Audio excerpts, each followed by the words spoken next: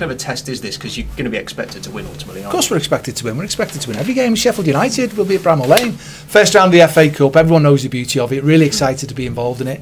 You know, the drama all the way through. Everybody's seen it. Cup upsets. Teams get on a momentum, get themselves going. Sheffield United last year got to the semi-finals. Is that correct? Year before last. The year before last. So, you know, it's the history's there for everybody to go and see. So it's great. Everyone wants to be involved in it. We're looking forward to the game. It's the next one. That's always the most important thing. What's the next game? And we're looking forward to that. Like we will be to the Johnson's Paint Trophy game on Tuesday evening. Like we will be to the next game against Southend at Bramall Lane in the Sky Bet League One.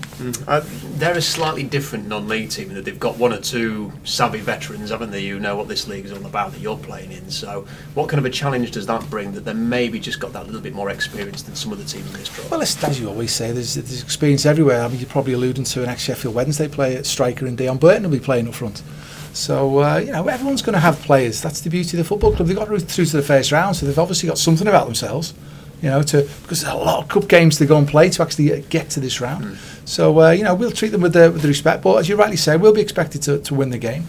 But like everybody, I said, you've got to earn that right, and we know we've got to go out. Carl Healy, the manager, has been there for a long time at Worcester, and you know, we'll want the team to go and do well. They did really well last year in the cup. You know, I remember that was a long penalty shootout against Scunthorpe United last year, wasn't it? So, you know, we've got to do right. But as you rightly say, we'll be expected to win, and we'll be looking to win.